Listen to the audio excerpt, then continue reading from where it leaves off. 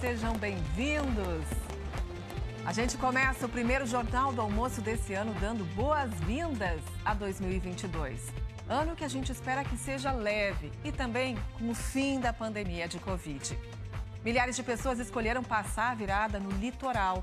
Em Capão da Canoa, mesmo com a programação de shows canceladas, muita gente lotou a beira da praia para ver a queima de fogos. Também teve festa no Litoral Sul, na Praia do Cassino. A repórter Joellen Soares está por lá e nos conta. Muita gente foi se despedir de 2021 aí na praia, Joellen. Bom dia. Oi, Dani, bom dia para ti, para quem está nos acompanhando aqui no JA. Sim, muita gente veio aproveitar a virada do ano aqui na beira da Praia do Cassino, mesmo sem a queima de fogos, mesmo sem show de banda, e continua aproveitando. E a gente já começa aqui, ó, com um pezinho na água para abrir esse 2022 cheio de muita paz, alegria. Ainda hoje no Jornal do Almoço a gente te conta como está o movimento aqui no Litoral Sul. Isso aí, pé na água trazendo boas energias, né, Joellen? Até mais. Na capital, mesmo com a festa da virada cancelada pela prefeitura, a Orla do Guaíba foi o local escolhido por muita gente para passar a meia-noite. E você, como é que passou a festa da virada? Quer dividir aqui com a gente? Então manda uma foto pelo nosso WhatsApp, o número é esse aqui que está aparecendo na sua tela. Participa que a gente está esperando.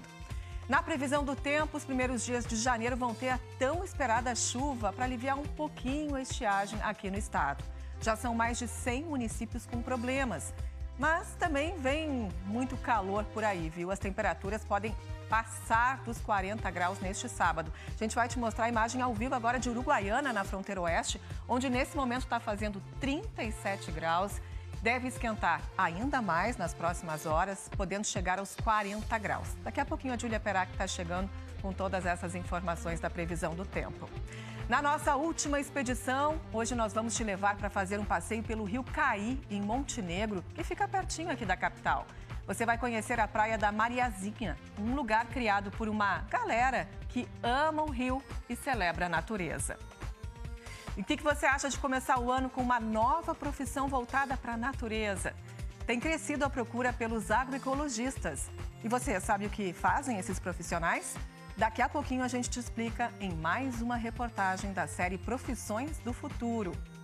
É claro que a gente também vai falar da Covid. O Rio Grande do Sul terminou 2021 com 36.444 vidas perdidas desde o início da pandemia. Mesmo as 5 semanas consecutivas sem regiões em avisos ou alertas por conta dos bons indicadores, a preocupação agora é com o avanço da variante Ômicron pelo estado. E num ano que foi de muitas perdas para a Covid, nós queremos contar a história de quem venceu a doença. O seu Almir Barella ficou 3 meses internado no hospital e, contrariando todas as expectativas médicas, ele pôde voltar para junto da família. E é nesse clima de esperança e de dias melhores que eu te convido para ficar com a gente no primeiro Jornal do Almoço de 2022.